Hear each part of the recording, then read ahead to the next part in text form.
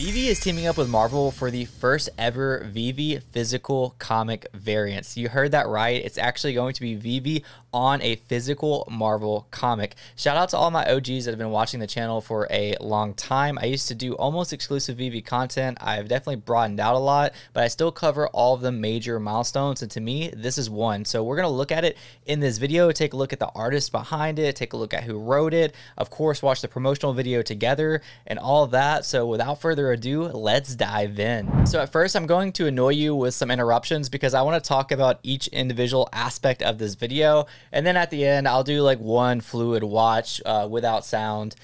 So without further ado, let's go ahead and take a look at it. You have the New York City Comic-Con booth, the Superior Spider-Man Returns 2023 #1. That's of course the comic that is going to have the Veve variant, and it's going to show some covers and everything like that. Giant one size one shot by Dan Slott. All right, let's pause here. Here comes the annoyance. Who is Dan Slott, if you're not familiar? So I wouldn't consider myself a hardcore physical comic collector or even mediocre, but I enjoy them. I have probably 10 plus now. Veve got me into collecting physical comics, so I like to figure out like about who I'm talking about.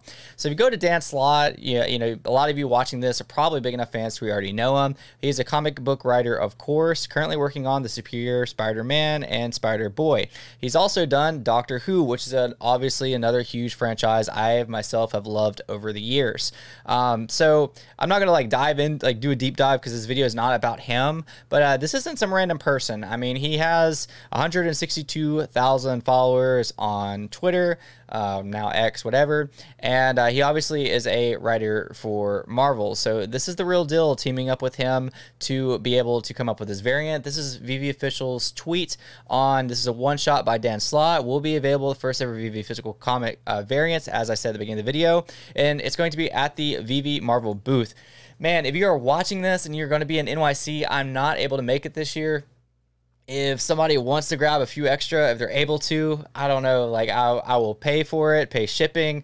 Let me know. I would love to get my hands on one of these. So if you're watching this and want to spread some love, maybe if you're one of my friends watching this or something that's in the Veve community, ask whoever's at the booth, be like, hey, Chris Coffee would love one of these because unfortunately I'm not able to make it, but I would love one, but we'll move on.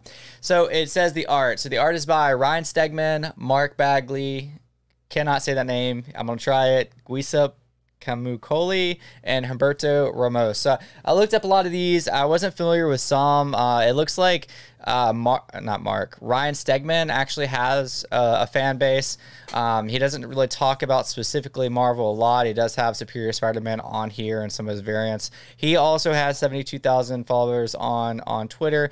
I could have probably tried to look more professional into his LinkedIn, but this does show a little bit of the art that he's done, just like with his rough drafts and everything, or not just rough drafts, but like his black and whites and his different variations. So it looks like really cool art. I'm excited to see all the different variants for this, and you know, specifically on the Veve ones, which we're going to get to in just a minute. So let's continue on. So we're getting like glimpses of the comic, of course, and featuring the first ever Veve physical cover variant. So this is where it comes in. That's really cool. I love how like just this looks, you know, so much like the physical, unlike the some of the other comics to where like you can kind of tell it's more like designed to be digital. But look at this, and this is where it's big. On the back of it is Veve's emblem. I think that's huge, not just for Veve, but for the Web3 space as a whole. I think that's a win. That shows that Marvel, in my opinion, that shows that Marvel trusted this company that's building on blockchain enough to allow them to put their name on a physical variant that's going to be there forever, that people are going to buy or people are going to get from this event, and forever have their name, you know, pasted on it. So I think this is not only a win for Veve, I think this is a win for the entire space. And I just think that's huge having that name on it, because it's not just a Veve cover, like it has Veve's name on it. So they could have very easily just kind of pointed to Veve, I feel like, and not been super explicit with it, but here they are.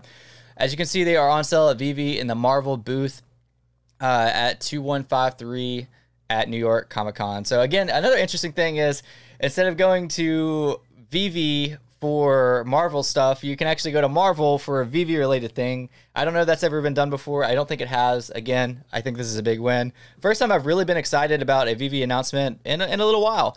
You can see the Marvel and Veve collaboration there.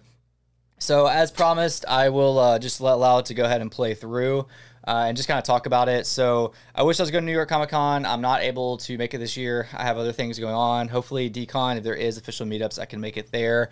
But kind of just reinstating what I said in the video, I think this is a big deal for Veve, a big deal for the space. I know there's been a lot of bumpy things in the last year or two, specifically with Veve.